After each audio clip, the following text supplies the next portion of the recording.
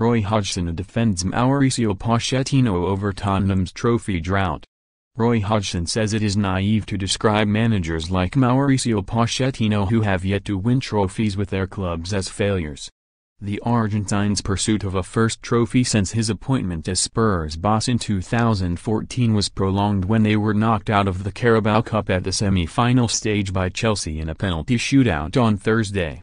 For all he has achieved since his arrival, transforming their squad, style of play and consistently taking them into the Champions League, Pochettino continues to divide opinion as some believe he can only be considered a success by winning a trophy.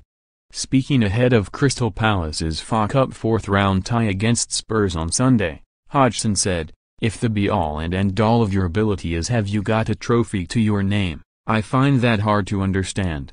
It's so naive in terms of what the job of being a football coach is all about. Unfortunately you are just dooming 97 to 98% of all the people working in football as failures because they may not have a chance of winning a trophy. What about the Rotherham manager, Paul Warren? Is he going to be a hopeless manager all his life who never wins a trophy? People should sort of wise up to what football is today and stop talking about trophies.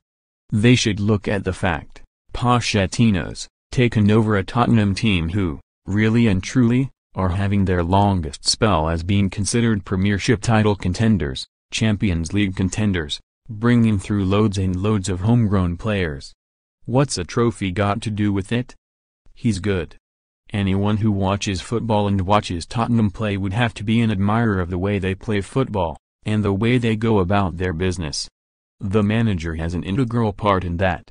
So, as far as I'm concerned, if you're only going to call managers who have won a trophy any good, then basically you have 4 or 5. February 2, 2019, 11:30 a.m. Live on. Former England boss Hodgson was such an admirer of Pochettino's team that, at Euro 2016, he regularly started with the Tottenham core of Kyle Walker, Danny Rose, Eric Dier, Dele Alli and Harry Kane. On Sunday his team will not have faced Alli and Kane, who are injured, but Palace remain without injured goalkeepers Vicente Guaita and Wayne Hennessy, so the 39-year-old Julian Speroni is expected to start again. I still think, the FA Cup, is an important competition, the Palace manager added. But, I don't think we can rekindle that magical feeling that it once had because these other competitions which have grown and become more important have, in actual fact, taken away some of the importance. Predict 6 correct scores for your chance to win £250,000.